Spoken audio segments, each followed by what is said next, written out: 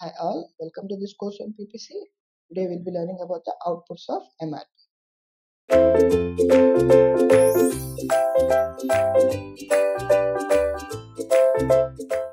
Or in the material requirement planning, as we had learned about the inputs in the previous video, now we'll be learning about the same outputs of MRP. It states that the planned order releases are the most important because they drive the production system.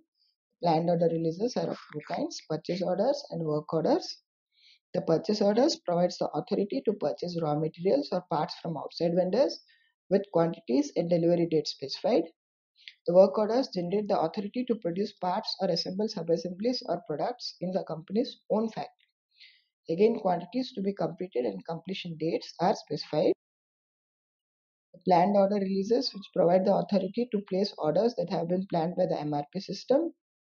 The report of planned order releases in the future of periods.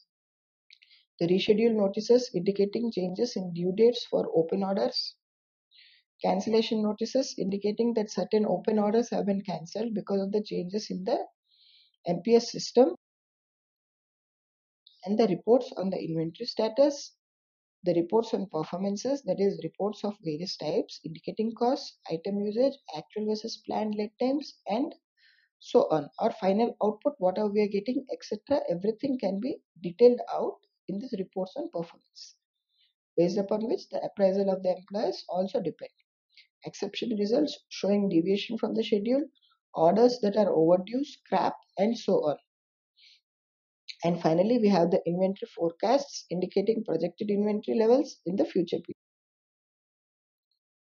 And as we know, the MRP structure is dependent upon the inputs which are given to the system, which gives us the output, which is MRP, which is by period, MRP, which is by date, MRP, which is by the planned date report or planned order report, which is by the purchase advice, and which is having exception reports also. That is, order early or late or not needed, order quantity too small or too large. Thank you.